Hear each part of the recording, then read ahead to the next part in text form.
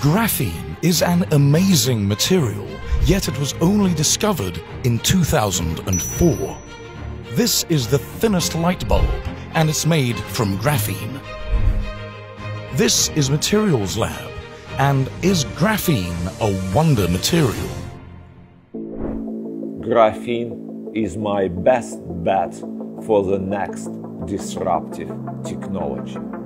Graphene is a single thin layer of graphite, the soft flaky material used in pencil lead. A diamond and graphite are forms of carbon, yet they have widely different natures. Diamonds are incredibly strong, while graphite is brittle. Graphene's atoms are arranged in a hexagonal arrangement. So, when graphene is isolated from graphite, it takes on some miraculous properties. It is a mere one atom thick, the first two-dimensional material ever discovered.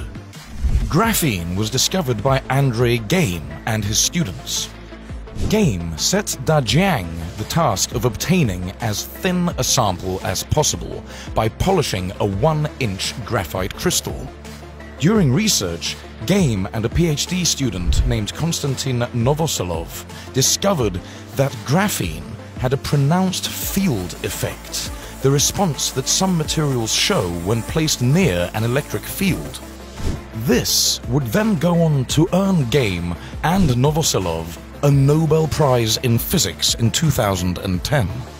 This prize so very special. From the very bottom of my heart. Thank you all. Silicon is defined by its ability to field effect, and many researchers believe that graphene could replace silicon because of this. We have developed full technology of a graphene-based magnetic field sensor. This sensor were produced of graphene on silicon carbide. Research into graphene was ignited, and scientists across the world were startled by their findings. We started to see it first in composite material applications, in sport goods.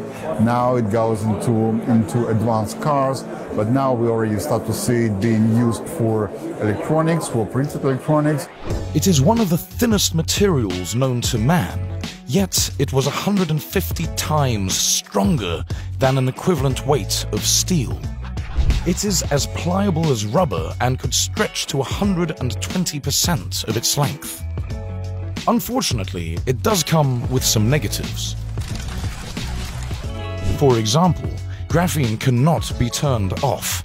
A device that cannot be turned off consumes way too much power. The electrons go super fast thanks to graphene, but it can't be turned off. Some scientists believe that the real issue is business. Silicon is the go-to material for semiconductor chips, and the industry is based around this. For graphene to become the norm, then it first needs to work with silicon in existing production lines.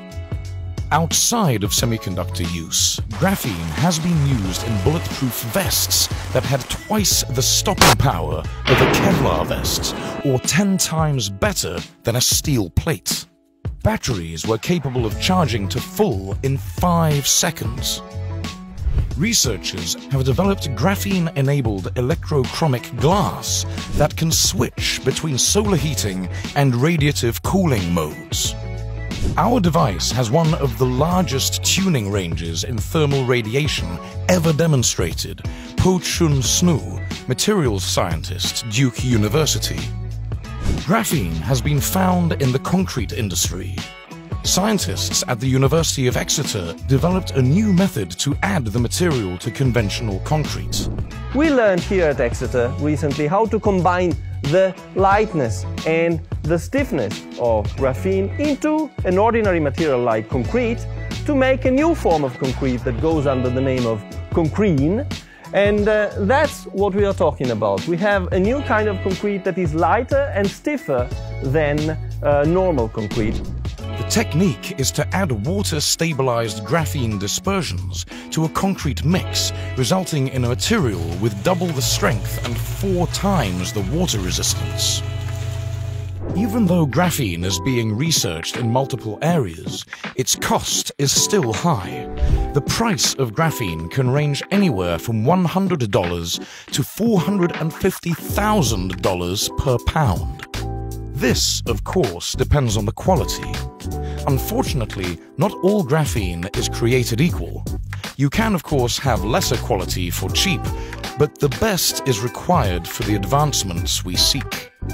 In the future, graphene could become the wonder material that many scientists believe it has the potential to be. We will just have to wait and see what happens.